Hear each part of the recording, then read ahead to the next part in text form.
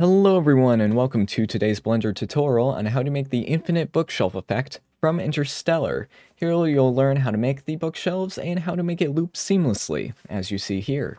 So without further ado, let's get started.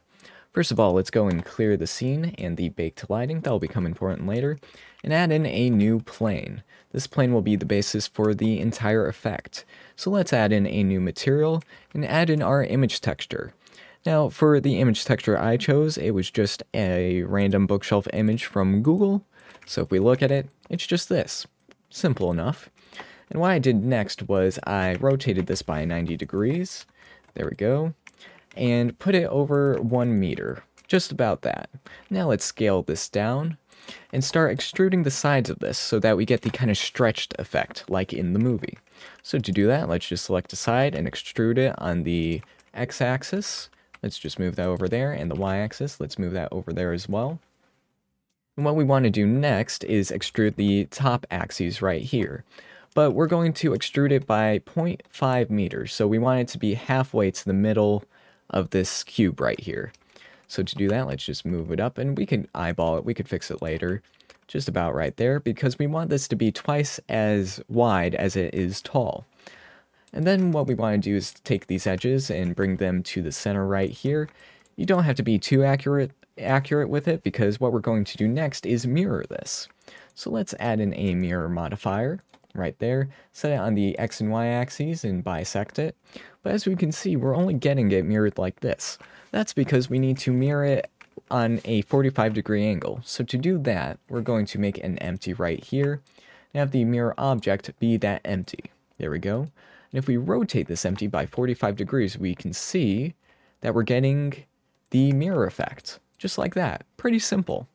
Now that we have this, we can start the infinity process, or making it arrayed a ton of times, but we could go one step further and just copy this face and put it on the tops and the bottoms. Let's see, rotate this and put it down, just so that we get the bookshelf on the bottom as well. There we go, and let's copy this for the top as well. That seems pretty good. Alright, now that we have this set up, we could finally go and make this bookshelf infinite, or close to it. So let's add in an array modifier. There we go. We want to set this from relative offset to constant offset. That's so that if we change the bounds of this, the offset won't change, just to keep the consistency going, and that'll help us loop it later. And we want to offset it by 2 meters and set the count to something like 10. Now, as we can see, we're getting some clipping right here, but to fix that, just bring in your bookshelf in by a little bit. Now, as we can see, there's no clipping going on. Perfect. Alright, so next up, we want to copy this array modifier using Shift-D and set this from the x-axis to the y-axis. So there we go. Now we have 100 cubes all arrayed like this, but we're not quite done. We want to multiply this again by copying the array modifier, so right now we have 2 going, and for this last one, we want this to be on the z-axis by 1 meter. Or actually, we may need to squish this cube a little bit more. So let's scale this on the z-axis just so that these two parts meet. Let's see, something like that should be good, I think. Yeah, that's working quite well. As we can see, we're getting this kind of pattern right here that we can zoom in into infinity. So we'll get to the lighting soon to make it look all pretty and stuff like that, but now let's make this loop. So to do this, let's add in a new camera. Let's see, camera right here. Let's go into the viewport. Oh, it is oriented completely wrong because that's the wrong camera. If you ever need to add in a new camera to your scene, go and press Ctrl B so it becomes the active camera once it's selected. And now, as we can see, I'm at the new camera, and I need to position it correctly now. There we go. Something like this. That seems pretty good. There we go. I think that's positioned pretty well. Then what we want to do is set the focal length to something like 25. That just makes it look a lot more trippy when you zoom in on it.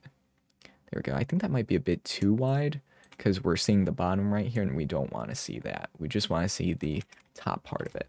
There we go. And now we could start with the looping process. So to do that, we're going to set a keyframe while selecting the main object.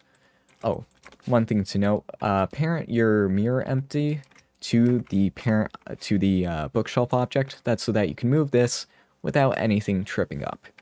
Okay, so now let's keyframe this bookshelf on its default frame in its default position. And then at the end of your animation, let me make this a little bit bigger. We want to move this over by 1 cube. So as we know, this is about 2 meters wide in each axis besides the z-axis. So let's move this over by 2 meters by 2 meters.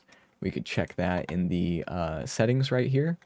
And then we want to move this one box down, and we know that each box is 1 meter tall. So let's do that. There we go. And as we can see, this is now looping, but the interpolation is wrong.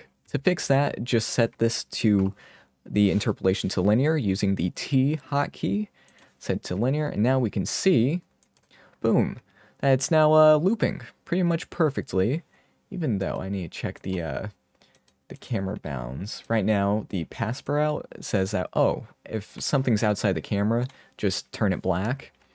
So as we can see, there is a little bit of weird stuff going on when it loops because it doesn't go down. But we could fix that fairly easily by just either moving the camera up by 1 meter, and I think I'll do that. Move it up by 1 meter. There we go. There we go. Now there's no visible looping whatsoever.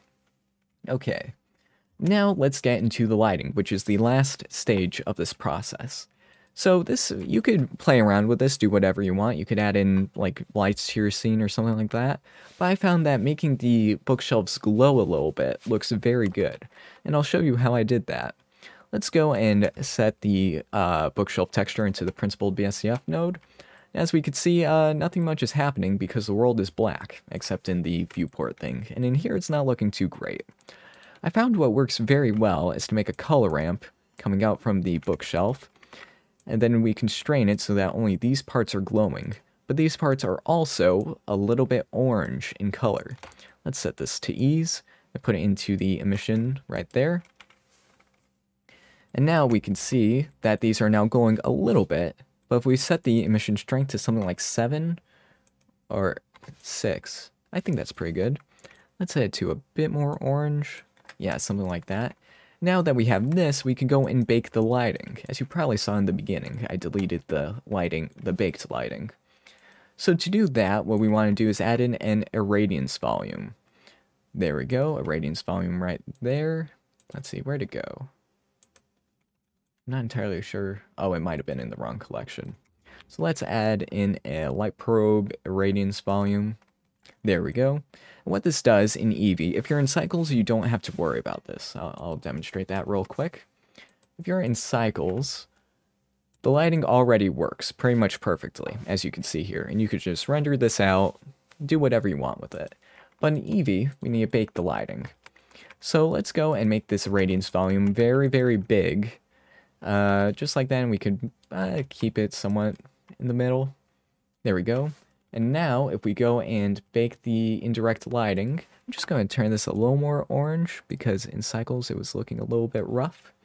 So if we bake the indirect lighting, we can see that now, if we go into the render view, oh, that's looking actually pretty good.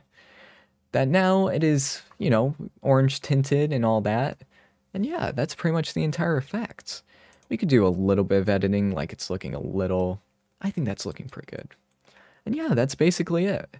If you want to customize your bookshelf a little bit, we could always go and like scale parts of it so that it looks more like that. I don't know, that's looking very, very good right now. That's basically the entire effect. Again, if you want this to look like it's moving down, I just rotated the camera like that so that it looks like we're traveling down into the, I don't know, tesseract. You could also add modifiers to the kind of loop room before that. In one of them, I had a solidify modifier so that the walls had a little bit of thickness, just like that. But yeah, that's basically it. If you enjoyed this tutorial, be sure to like and subscribe, all that good stuff. Check out my Twitter account, where you would see previews of what I'm working on next. My Gumroad account has plenty of free and paid products that are useful for beginners and intermediates alike. So yeah, Thank you for watching, and I will see you in the next tutorial.